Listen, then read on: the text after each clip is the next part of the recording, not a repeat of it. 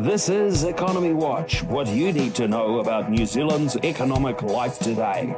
Brought to you by interest.co.nz.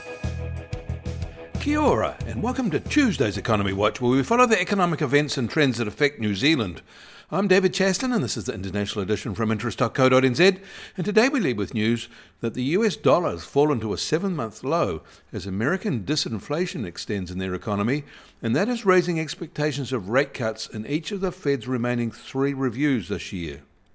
US equity markets are rising on the same expectation, with the S&P 500 moving back to again challenge its mid-July all-time high. They seem to be voting with their money that the US Fed has in fact engineered a soft landing, or better, and that the trajectory from here is up on the back of an aggressive easing cycle from the Fed. However, the US Conference Board's leading indicators slipped a bit more than expected in July, but they also said the 6-month trend no longer indicates a recession ahead. Meanwhile, the Atlanta Fed's GDP Now tracker sees good 2% growth in the third quarter of 2024 for the US economy, better than the blue chip analysts that they benchmark against. And Japan said core machinery orders, which exclude those for ships and electric power companies, rose by 2.1% in June from May, better than expected. It was on the back of an upturn in orders from the service sector, they said.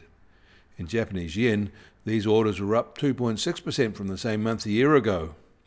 And later today, China will release its latest review of its loan prime rates, but no changes are expected. These rates are already at all-time lows.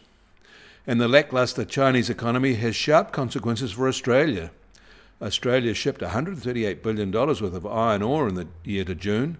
A Canberra report projects that to fall to $114 billion in the next 12 months and $102 billion in the following, as prices continue to fall. That could leave a $3 billion hole from royalties in the Australian federal results. The wider Australian economy will have downside risks from this too.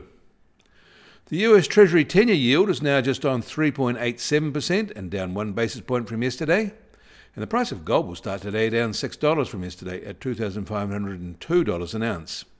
And oil prices are down $2 at just on $73.50 a barrel in the US, while the international Brent price is now just on $77.50 a barrel.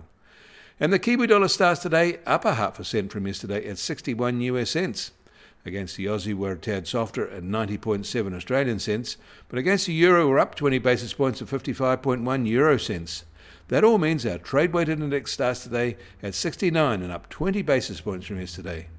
And the Bitcoin price starts today at $59,252 and down 0.5% from yesterday. Volatility over the past 24 hours has been modest at just on plus or minus 1.7%. You can find links to the articles mentioned today in our show notes, and you can get more news affecting the economy in New Zealand from interest.co.nz. Kia ora, I'm David Chaston, and we'll do this again tomorrow.